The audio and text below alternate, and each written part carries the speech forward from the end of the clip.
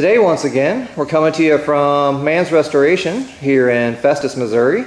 And we thought you might like a closer look at this 1967 Chevrolet Chevelle Convertible. And as you can see, this one's been modified quite a bit already. And we'll kind of get into the body modifications as we go around.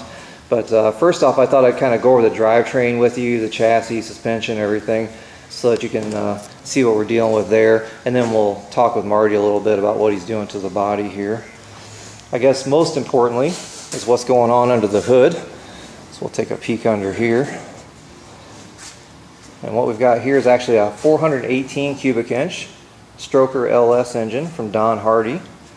And this one pumped out about 621 horsepower on their dyno. But that was with their intake and induction setup. They've actually added this nice Inglese 8-stack injection. So with proper tuning and everything, we think it'll even pick up a little more horsepower. So it's definitely got plenty of punch. See, it's got a really nice set of headers on there as well. And then this nice billet bracket up front for all your accessories. And of course, it'll have all the modern conveniences and everything, AC and all that. And it's got this massive aluminum radiator up here with the sprint car style filler neck. It's got a nice electric fan on here, keeping everything cool. And as you can see, Marty's done a little bit of metal work under the hood here as well already. Just kind of cleaning everything up. It's got a pretty impressive set of hood hinges on here as well, with a little strut. Nice modern look to those. And then right here on the firewall, that's your master cylinders. So you got for your wheel with disc brakes as well as for the clutch master cylinder. And it's all riding on a Roadster Shop chassis. So it's got the Revo series chassis from Roadster Shop. I'll give you a little peek underneath here. And maybe in the future we can get it up on a lift so you can look at it a little bit closer. It's riding on a nice set of Billet Specialties wheels. This is from their Wedge series, and it's got a set of 18x10s up front with 19x12s in the rear. So that should give it plenty of contact patch, that's for sure. And if you look through the wheel there, you can see the Willwood disc brakes. It has 14-inch rotors up front with 12-inch rotors in the rear. And there's 6 piston calipers up here with 4 pistons in the back. Plenty of stopping power for sure. Marty's been doing all the metal work on this car.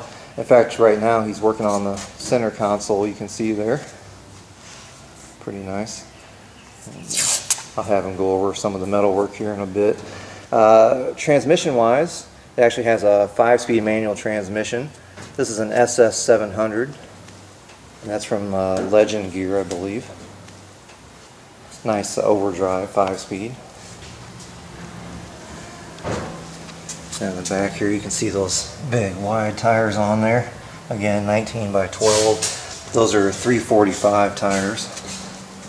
Pretty massive. And then we can take a peek underneath here. It actually has a 9-inch strange rear end with 370 gears. See a little bit more of the chassis there as well. Pretty impressive car. The thought with this one was to get it ready to take it to SEMA, which maybe next year possibly, but it's going to be a beauty for sure. But I thought I'd just kind of give you a little overview of the drivetrain there, and then if Marty's not too busy here, maybe I can have him go over some of the body work he's done to the car. We'll see what he's got going on here. What are you working on right now, Marty? Building the ribbing for the console to make it match with the body changes in the dashboard here. So I wanted to follow the lines all the way through the car, come down, sweep down through here, and it'll be wrapped with leather with a engine turn or some other really fancy inserts down through here. That'll meet up against the ribbing here. That way it'll follow it all the way down through here. Oh yeah, that'll be a nice effect for sure. And then I had to take and make all of this inner structure here to make a slide for this outline. And it has a little bit of a challenger, make that all. Yeah, that's a pretty massive stereo unit there. That's going to have navigation and everything. Yeah, GPS, everything on it. Bluetooth. I forget what all it's got on it, but it's got everything you'd ever want, probably. And if you noticed here, he's doing something pretty custom with that dashboard. Originally, this wouldn't have been two separate areas, would it? It was straight across. Correct. And then you cut a notch out of there, basically, where that stereo is sitting. Yeah, I wanted to follow off the body lines of the hood and carry it on through. All of this will have foam built up on it here, dense foam for a dash pad. So this will be built up to where it has more definition. Yeah, and also if you bang your head against it, it won't hurt as bad. Yeah, and that'll all be leather covered and everything too. And then if you'll notice, he's actually built that console around the shifter there, because on this particular transmission, all the shifting mechanisms off to the side, correct? Yeah. So it's got a cool look to it. Very nice. Everything had to be changed as far as the steering geometry, the steering column, because it's a rear steer behind the cross member with the roadster shop chassis. The original steering column is up in front of the cross member, so, which in other words, it drives like a milk truck. So change the angle and make all new inner structure for all the steering column. And that's an aftermarket column and everything too, with tilt and. Yeah, that's pretty cool. I did it, Colin. And then you can see actually the console is going to continue all the way back to the back in between the rear seats there. So that's pretty nice too. I like that. This will have a foam. It'll be built up with foam so it will follow the seats. And I imagine J-Rod will cut these seats where they kind of match these. But it'll all be built with foam. And I'm not made up my mind if I'm putting the console back here or not yet. Might just leave it, just build it up with foam. Leave it smooth, yeah. But I could put a little make something like I did right here. Yeah. And as you can probably see, Marty's done very extensive amount of body work here. All the black you see, that's all brand new metal panels, correct? Correct. Yeah. So there's very little of the original structure left. What is left of the original car, basically? Left of the car is the hood, which instead of buying a new hood, it's a Cal induction hood or a Corvette LS style or whatever everybody's running. I decided I wanted to make it look different, one of its own. So I took the original SS hood because I like the looks of these, and then just changed the design of the hood once I cut it off. I had to cut the whole hood out and then raised it up and then changed the front of it up to where it blends in with this line here. Since I was dissecting the hood anyhow for modifications, I thought, well, I'll just reuse the same hood.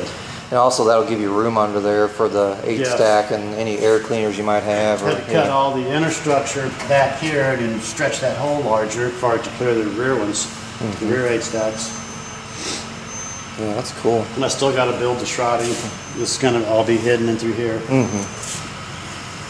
Yeah, I like what you did with that because it has sort of a factory look, but just tweaked a little bit, Right. you It started out, Mike had some drawings, he wanted to give it a little bit of a sinister look. Thought, well, maybe move the headlight assemblies to where they tuck up tighter to the hood, and I had an idea. So I threw some cardboard down and I extended the hood.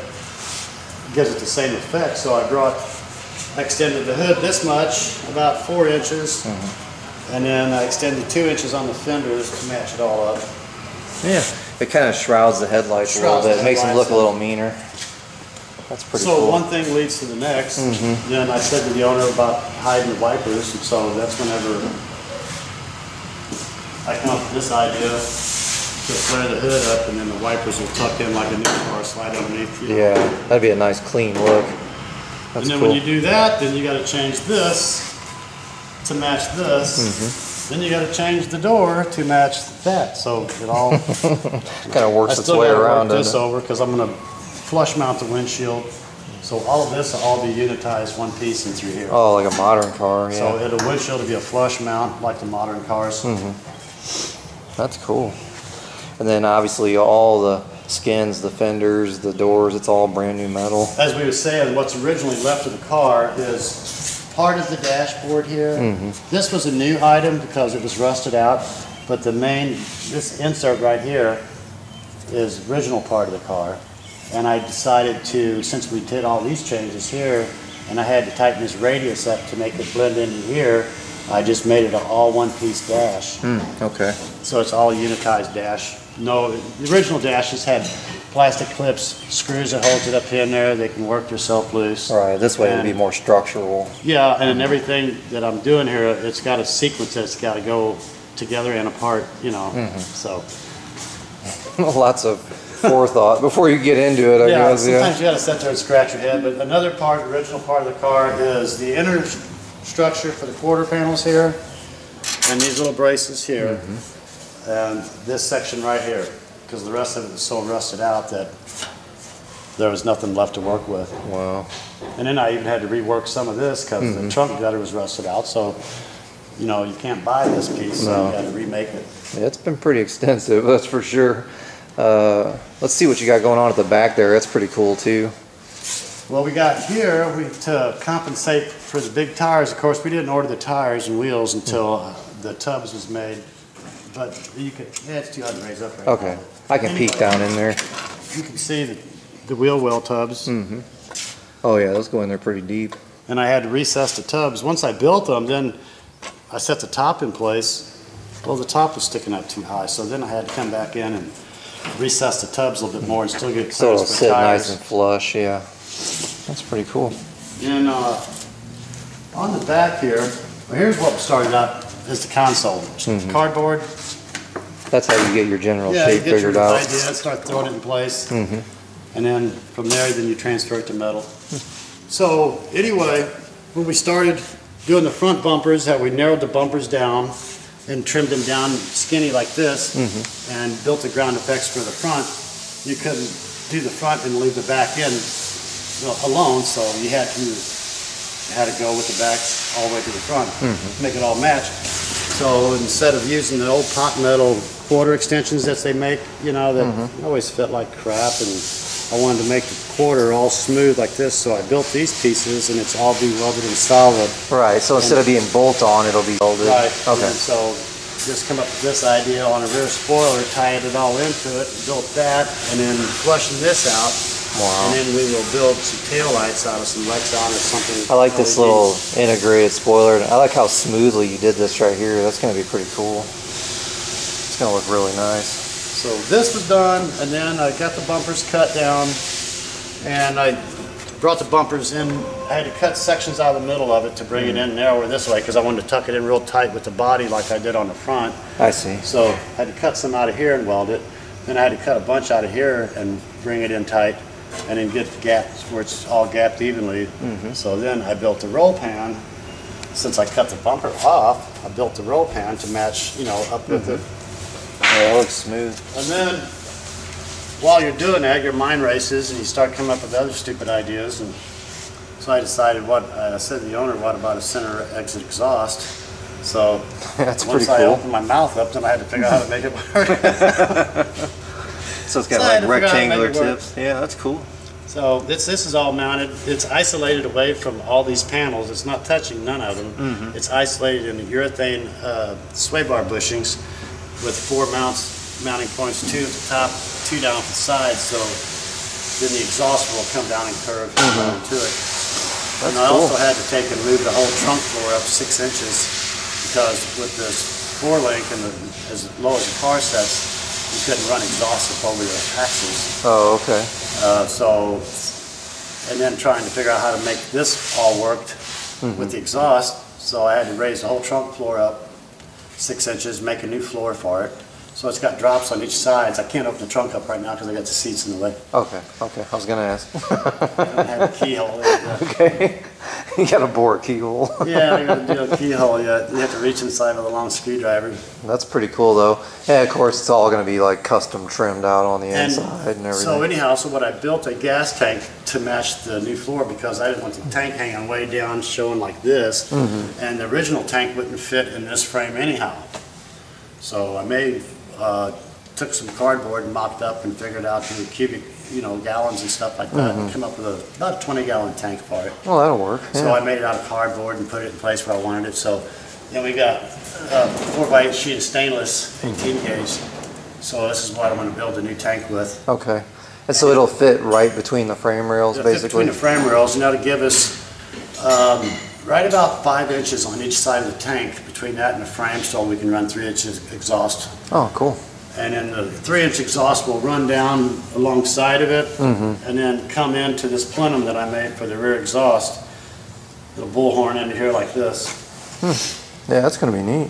So I'm really interested to see how this is going to sound. Yeah, that will be pretty cool. I kind of got an idea it's going to be a little bit raspy. This thing's probably going to have all stainless exhaust and everything too. It's all polished stainless exhaust. As a matter of fact, it's from pipes right here, and you got to build the exhaust yourself. That's pretty cool. Well, that gives us a pretty good overview of what's going on with it, I think. As you can see, he had plenty of metal work to do on this one.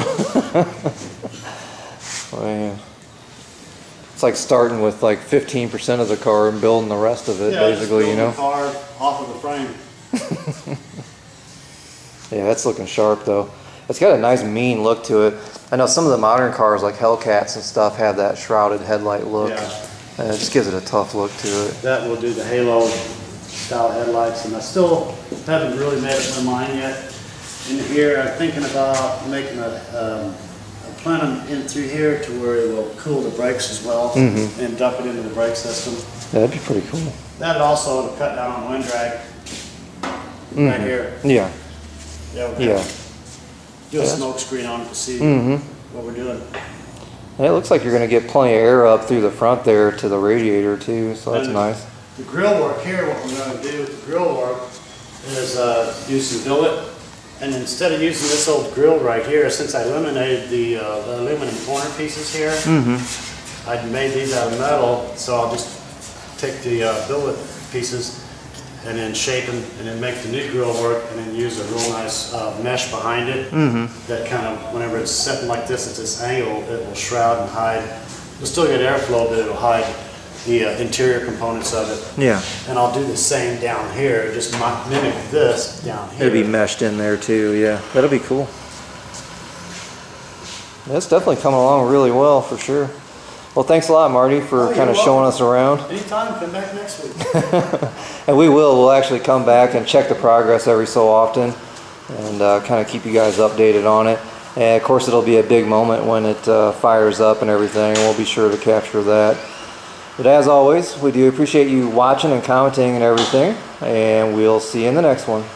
Bye.